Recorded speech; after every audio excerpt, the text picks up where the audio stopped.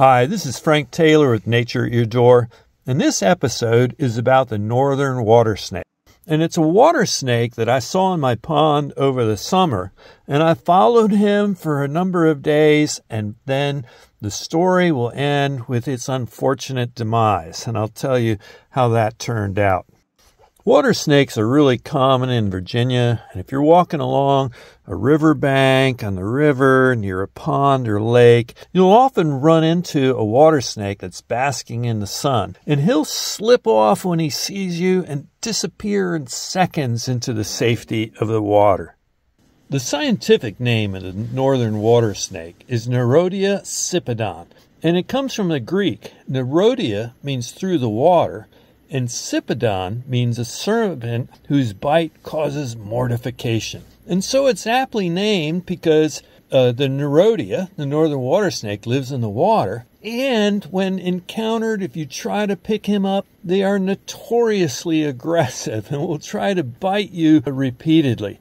Now, this northern water snake that I found where I made this other episode on them was actually very untypically docile and never tried to bite me while I handled it. And remember, while these are non-venomous, these snakes tend to bite aggressively if you try to pick one up. Northern water snakes and cottonmouths or water moccasins kind of share the same niche. Water snakes are often mistaken for cottonmouths or water moccasins, even though they're often hundreds of miles out of the cottonmouth or water moccasin range. They do share the same niche and the same habitats, and harmless water snakes are often killed by people thinking they're cottonmouths. Water snakes have a wide variation in colors and patterns and often have very distinct bands, leading to their other name as the banded water snake. They are non-venomous, heavy-bodied snakes with rounded, stout heads and generally rounded pupils and a relatively stout, heavy body. The venomous water moccasins have a very large angular head in contrast, vertical pupils, and a pit between their eye and nostril.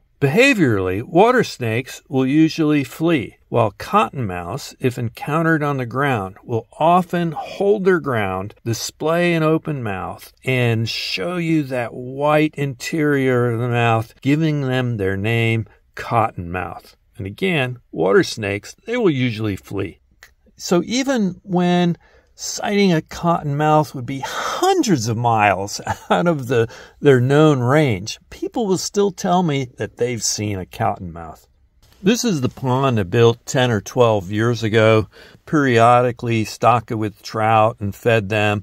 But lately I've not restocked and I've let the pond go to a more natural state. And it's full of minnows and tadpoles and frogs and various amphibians and lots of newts as well. However, in all this time, I've never had a water snake until this summer.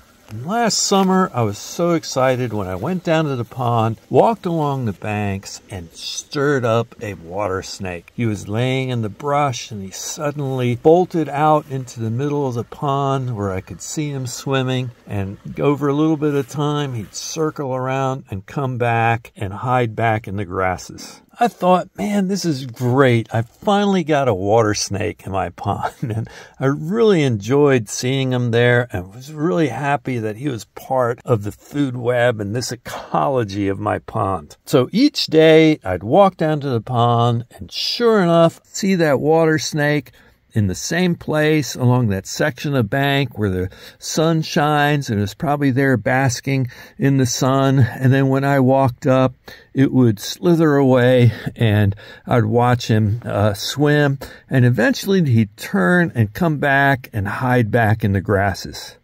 Sadly, one day I went down to the pond and I couldn't find him. And I thought, well, that's really weird. Where has he gone? What's happened to the water snake? And I was really surprised that I didn't see him. So I started looking around, and then I saw a clue. I looked down in the water, and you can see these very large bird tracks. Any idea what this is? I'm pretty sure the only bird here with tracks that large is of a great blue heron. And great blue herons are notorious for eating all kinds of aquatic life, including snakes. So here, the cycle of life happened, the food chain, the food web that all life is dependent upon. And here I had to face the reality that my water snake was now gone. So since then, I haven't seen either the great blue heron or the water snake. I think it's a great water snake habitat. There's lots of food. There's minnows, there's tadpoles, there's frogs, there's newts, there's all kinds of amphibians. It's a great habitat for water snakes. I hope soon I'll get to see another one.